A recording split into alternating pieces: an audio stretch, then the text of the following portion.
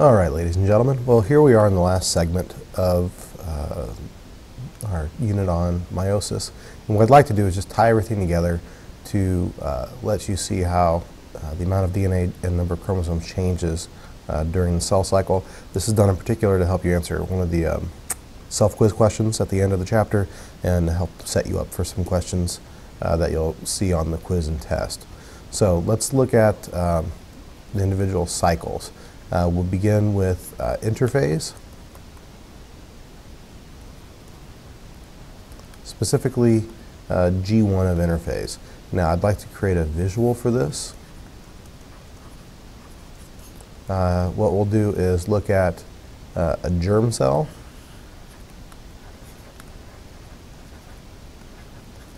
Now this germ cell will have two copies of a chromosome. So here we have two homologous chromosomes in the germ cell.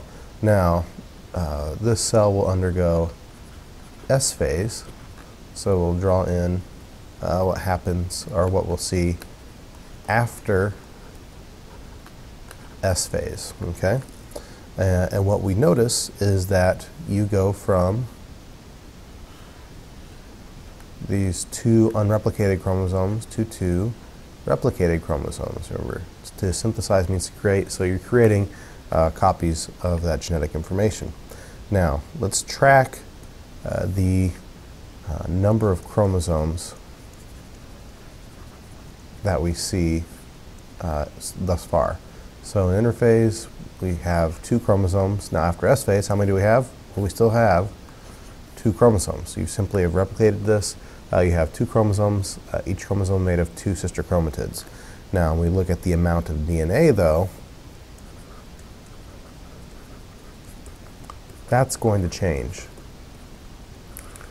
So let's put this as X. There's X amount of DNA. But after S phase, you've copied everything. So now we've got twice that amount, or 2 times the amount of DNA, or 2X. Well, let's move on to meiosis now. Now, during meiosis 1, we're going to take these two cells. So there's meiosis 1, and we're going to separate these homologous chromosomes. When we've done that, let's see, here you have two chromosomes in each cell. After, put emphasis on after.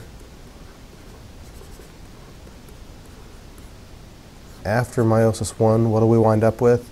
We go from two chromosomes in a cell to now just one chromosome made of two sister chromatids in each cell. Additionally, what have we done to the amount of DNA? We had 2 times the amount of DNA, but we cut that in half, so now we're bound to X, the same quantity of DNA as we had in the original cell. So let's go through meiosis 2 now.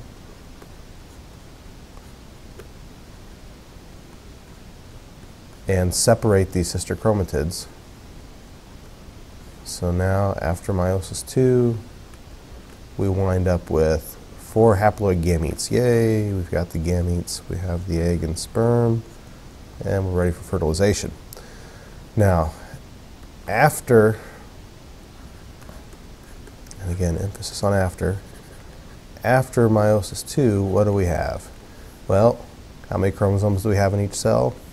We're still down to just one chromosome, and then we've taken this original amount of DNA and we've cut that in half. So now we're down to 0.5x. You have half the original amount of DNA as you did in your original cell. So we think of what meiosis accomplishes.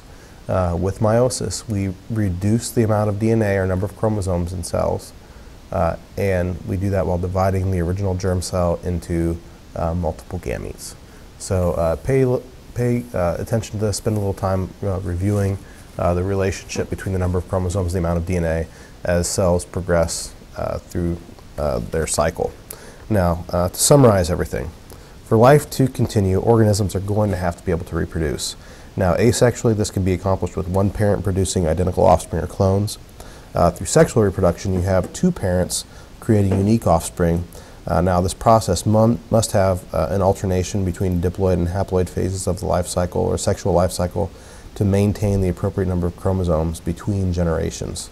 Now, this is accomplished through the process of meiosis. Now, with meiosis, again, cells are going to go through 2 rounds of cell division, resulting in 4 unique haploid gametes. Now, due to independent assortment, crossing over, and random fertilization, offspring are assured of receiving a unique combination of genes and therefore traits that in turn impart certain offspring with advantages in particular environments. So by creating these unique organisms, we're helping create variation in populations that helps ensure that not only does the population continue, it can adapt to an ever-changing world. So please make sure you've taken notes and you bring into class some questions that you have from these notes so we can make sure everyone is understanding the big ideas related to meiosis. And I look forward to seeing you all in class, and happy studying.